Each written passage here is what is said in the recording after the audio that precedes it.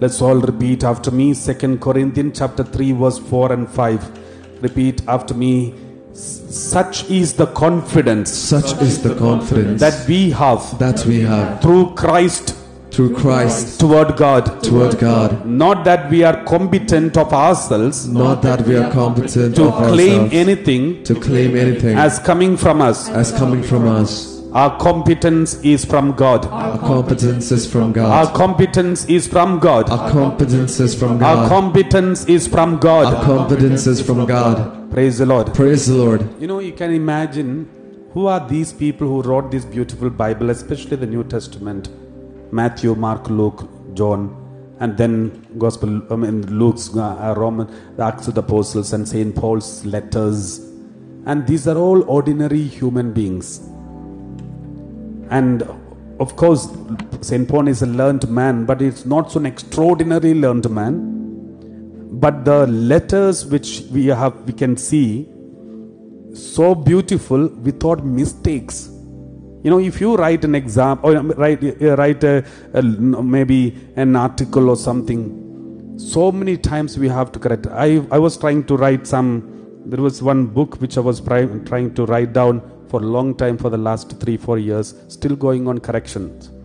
And not yet completed, and I don't think it will get completed soon because the lack of time, of course. But at the same time, we see the corrections being done again and again and again. So here, those days, now there is a possibility of correction because we can just delete it from the computer and then paste it or remove it. But those days is not possible to correct because they are writing in a special way on the scrolls. If one correction means they have to change the whole scroll. Otherwise, they have to put big cut and then continue. It won't be good for a beautiful holy book. So those available patches which are of the old, the New Testament particles which are available, you won't see any corrections in that because they beautifully have written down so long letters. You can see so many chapters and all connected and all holy without any proofreading, and they have done it. And how is it possible for Matthew to write like this? He's only a tax collector. And John is an ordinary man, ordinary Jewish man. He's a fisherman. John is a fisherman. He's not so educated like anyone. But how they could do this? And there it says, our competence is from God.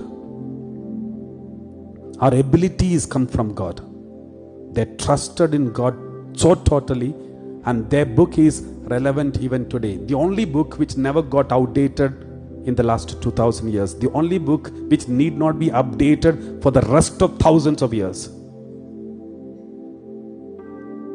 Written by some human beings, but from the Holy Spirit. Through them. They are only instruments.